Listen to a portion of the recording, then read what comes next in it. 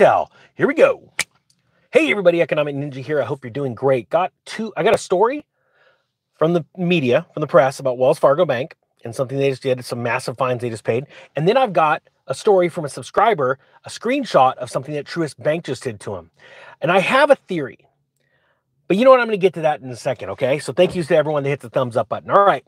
Well, this is out of the Daily Huddle. Wells Fargo pays $35 million fine for allegedly overcharging millions of dollars to customers. Just so you know, the banks know exactly what they're doing, if it is right or wrong, if it is legal or illegal. And a lot of the times, these banks do illegal acts knowing that the fine will be much less than the money they can make. Type 1 if this pisses you off, because it really does with me. All right, Wells Fargo is dishing out tens of millions of dollars to settle allegations that the banking giant overcharged its customers excessive fees for investment advice. Do you believe that you take, type 2 if you think you should take investment advice from Wells Fargo. Type 3 if you're crazy to take investment advice from Wells Fargo. And just definitely, sure, don't take investment advice from me. I'm just a dude with a bro hawk and a dream. In a new press release, the U.S. Securities and Exchange Commission claims that Wells Fargo collected an additional $26.8 million in advisory fees and overcharging more than 10,900 customers. Now, I know that this fine of $35 million is larger than that number, but I guarantee you Wells Fargo made more money charging people on the back end of products, prepackaged financial products that they sell. It says the SEC says the overbilling took place when certain financial advisors from Wells Fargo, along with the firms acquired by the lender, agreed to reduce the standard advisory fees for some of the banking giant's customers.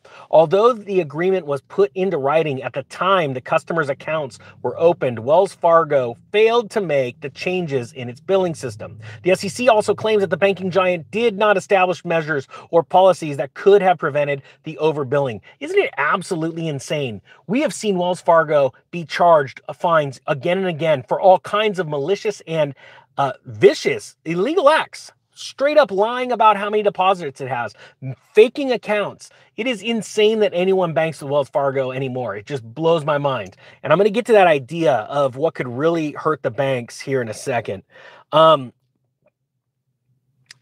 It says here, Wells Fargo has agreed to pay the $35 million civil penalty without admitting or denying the charges.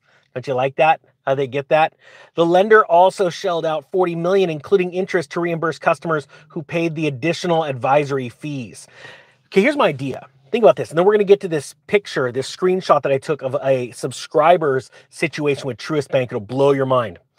Remember a long time ago, I started saying it's so important, it's so vital that you get a bunch of different bank accounts. And the reason why is because if one, all of a sudden the network goes down, we seem to see stories like this every week now. Oh, our network's down. Oh, none of the ATMs are accessible. There's a glitch. There's a hack, something. Or they limit, well, you're about to see something crazy, your account, right? Well, if you have your money pressed out over a bunch of banks, you're not going to have that problem. You're going to, oh, okay, this bank's screwing up and trying to screw me over. Okay, I'll go over here and get money over here. This one, we'll get it figured out later. But if I need money now, especially during an economic collapse, I've got money. I've got at least access to some money. And the more banks you have, the more divided, the more diversified you are, the better you'll be. Now, think about this. What if everybody because a lot of people I see have all of their money into one bank. What if you took your money? What if we all took our money and we divided over 10 banks? Especially if we focus on the smaller banks. Deposit ratio requirements are very important. It means banks can only, put out so much in loans compared to how much they've got in deposits, right? That ratio. That would tank these big banks. If people took all their money out and it's the same amount of money, right? It's just spread out over the banking system, there would be a liquidity crisis. There would be a run. They would say, oh, it's a run on the bank. No, it's not. People are just pulling money out and spreading it out. And that in and of itself could cause a crisis. But at the same time, that crisis is only out there because the banks are so highly leveraged, right? I think that's so important to understand. All right, so check out this picture that I've got. This is from a subscriber, and this is, I'm going to show you right here, the top. This is his Truist account, right? Truist account. This is what it says. He was trying to pull money out of the bank. You can't read it. It's a horrible screenshot. Mrs. Ninja sent this to me. It came in my email, and I couldn't get access to it for some reason. Sorry. It came in a different one. It's not on my phone. But you could see here, one-time withdrawal he was doing, and it was for $49.90, right under $5,000.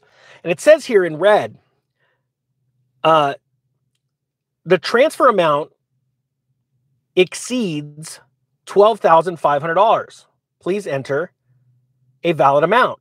Now it's interesting. You're like, well, that's not high. This is why. It says down here, it says transfers are limited. Now this is Truist Bank. Transfers are limited to $5,000 per transaction. And you're like, well, he's right under. That's why it's at 4990 number. Here's the next line. And this is where it gets scary. It's transfers are limited to $5,000 per day. All right. That's what Truist is doing. It doesn't matter if you got $1 million in the bank. You can only transfer $5,000 a day. And you go, well, wait a minute. His is 4990. Here's the next line. And 12,500 per rolling 30 business day cycle. Tell me right now how long a 30-day, I'm going to open the window. Boy, it's getting hot in here. Here, crack that thing. All right, so let's see. 30 days. And everyone knows someone's with me. Guess who's with me in the car? How long is a rolling 30-day cycle? You got to add in those weekends, right? Those don't count. So you are limited not only to $5,000 per day, but let's say you took out $5,000 a day for 2 days. Thanks, Rod, for the super chat. You're at 10,000, right? Now, on the third day, you can only take out 2,500. And then you have to wait another 30 rolling days to transfer money.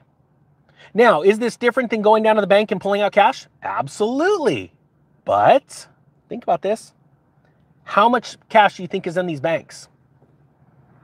See, this is why I've been beating the drums for over a year and a half to diversify your bank accounts. When panic ensues, there's a liquidity crisis, you are going to be, they're guessing, is this Johnny Bravo's dad? Not even close. But I am going to see Johnny later today, so that is sort of close. I think about this. The banks are over leveraged. They're hurting. We're in a crisis. You go to get your money and people are panicking. The social media will explode. When this happens, the media will explode and people are going to panic for like a week or 2 week period, trying to get money desperately out of the banks. You're going to be able to capitalize on that fear. There's going to be people banging down. You'll literally remember those photos. Everybody type 5 if you remember this.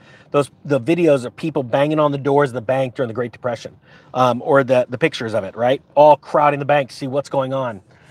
That's going to happen. We're going to have those today. We'll throw a black and white filter, and if you're not looking closely to the close, you're going to go, holy cow, this is just like the Great Depression, the crash of 29.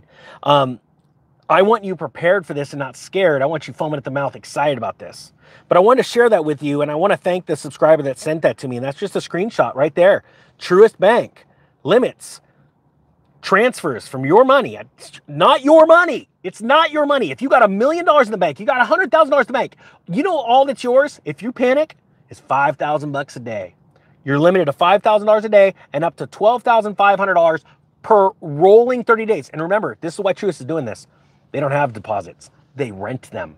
They literally rent them. Think about that. Get ready, guys. This crash is getting bigger and bigger by the day. There's tons of news about the banks. Have a great day. The Economic Ninja is out.